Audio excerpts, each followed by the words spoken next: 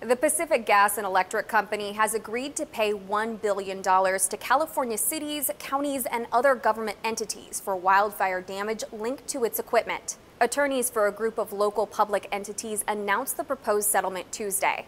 Because PG&E filed for bankruptcy in January, the agreement is subject to approval in bankruptcy court. If it's confirmed, the settlement will help cover taxpayer losses from multiple wildfires that hit the state over the past several years. The town of Paradise would receive $270 million to resolve wildfire claims from last year's devastating Camp Fire.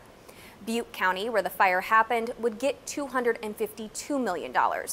The funds would also cover damages from the 2015 Butte fire and a series of blazes in Northern California. Analysts previously estimated PG&E could face tens of billions of dollars in damages for its role in a number of major wildfires in 2017 and 2018.